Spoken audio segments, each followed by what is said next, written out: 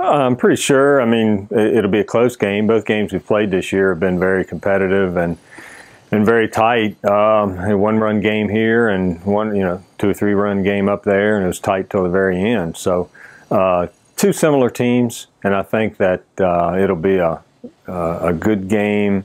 Everybody will have their best pitchers going, obviously, and should be exciting. Just like Stickley would say, they're just like everybody else. I mean, their strength is definitely in their pitching. In past years, they've been really good offensively too, but this year they're definitely a little down offensively, so we can expect a low-scoring game. They've got 2 of the top 5 ERAs in the conference, so definitely expect a battle. Got to be in it for all 9 innings. So pretty much like every ODAC tournament game, I mean, they're going to be close and they're going to be exciting the whole way through. So. It should be a pretty close game. We've had 2 close ones against them already. Almost came back on the second time.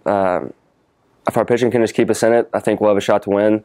And just keep a focus on that game before looking forward to any other games.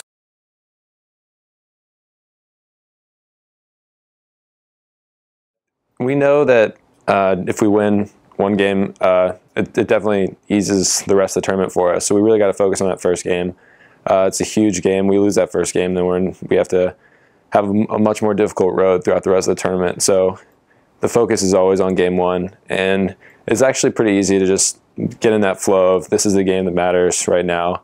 And you don't really find yourself looking ahead because we have to win 4, 5, 6 games to win the tournament. So we know it's a long road, so keeping that one game at a time mentality is actually easier than you would think.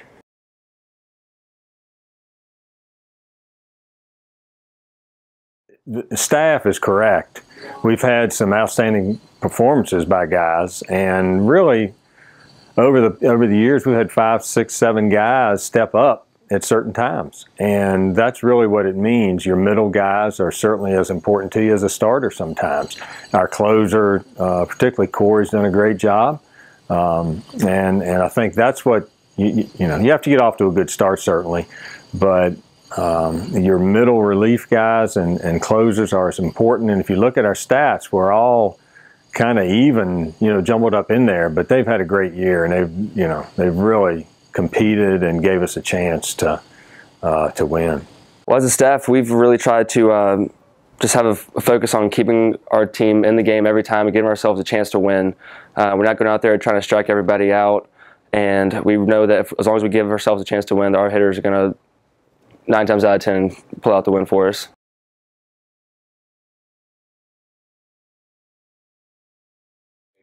It's really fun.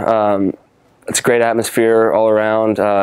You get to the hotel, you see some of the other teams in there. It kind of takes you back to Little League a little bit. And it's really great when all of our friends come down. It's a big minor league stadium, and they get to have fun there. And it's a really good atmosphere. I'm really looking forward to playing there. It's a great environment at City Stadium, especially once we get pretty much all our parents come to the games, and we get a lot of our friends there. They get loud, and it's just really exciting. It's a really nice stadium, one of the best we play at all year. And just the whole tournament atmosphere and the pressure and the excitement behind every game just really makes it the best week of the baseball season.